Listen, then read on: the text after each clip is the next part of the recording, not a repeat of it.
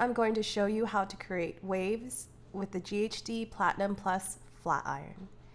In this video, I'm using the GHD Platinum Plus Flat Iron because it is perfectly designed and shaped to create effortless waves and curls. Of course, you can use any flat iron, but some might be more difficult than others. Of course, before we begin, I'm going to be using my heat protectant. This is my beloved Tresemme heat protectant. It is so far the best one I have used. I'm also going to be using my dry bar detangling brush. This is a really good brush to use when you are straightening or curling the hair. Okay, let's get started. I'm first going to start with the frame of my head. And this is going to be a little bit difficult to describe, so definitely try to watch and mimic what I'm doing. So basically, I'm going to start from the roots, and I do this when I am doing the frame of my hair. I'll start with the very top. And basically, I'm just twisting my hand inward and dragging it down. And this is the curl or wave that you will get. Of course, you can tighten it to make it more of a curl, and then you can make it even looser to make it look more like a wave. Okay, let's start with another section. So you can see I am turning my hand inward and dragging it down, and I'm literally doing this at exactly the same time.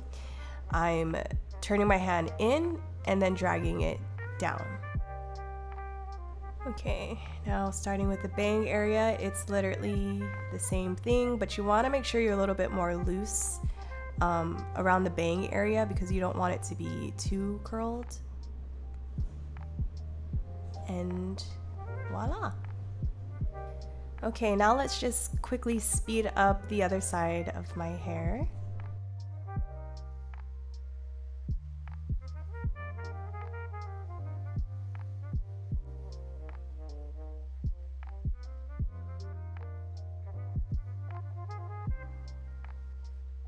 Okay, now let's start with the bottom portion of my hair. Again, I do the same thing here, except I start a little bit lower when I create the wave when I do the rest of my hair. So as you can see, I'm going about halfway, if not lower, flicking the wrist in and then bringing it down.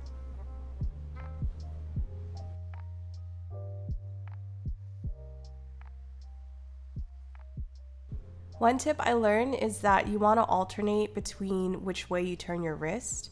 So with this one, I'm going to turn it inward as opposed to outward.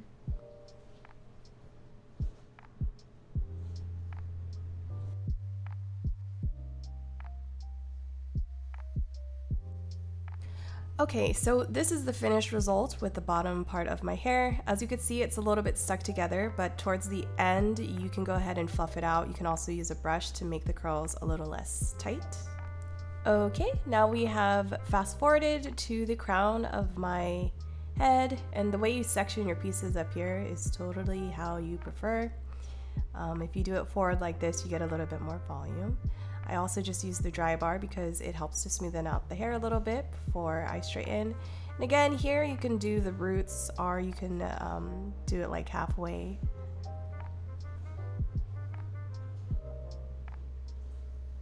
Okay.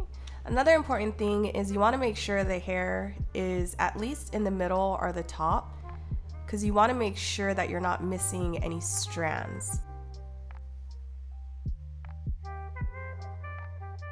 I know that sounds confusing, but basically you want to make sure that every strand of hair is inside the curling wand, because if you don't manage it as you're going down your hair can actually like come out of the flat iron and that part won't be straightened. So oftentimes like the end piece of your hair won't get curled because it slips out of the flat iron. It's kind of something you will understand if you're actually in the process of doing it. Alright, so this is the final look. I'm just going ahead and fluffing everything out. I would use a brush, but I'm kind of content with how it looks right now. And that's it. That's how you get effortless waves with the GHD Platinum Plus Flat Iron. You can also achieve curls, or just get loose waves like this. I love the GHD Platinum Plus so much because it makes it so effortless and so easy to get these nice waves. They last for an entire day. However, if you apply some hairspray, it will help to make them last a little bit longer.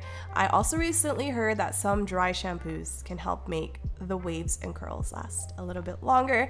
I hope you enjoyed this video. If you did, make sure to give it a thumbs up and share it with others who would benefit from watching this video. I hope you enjoyed it, and I hope to see you in another video. Bye!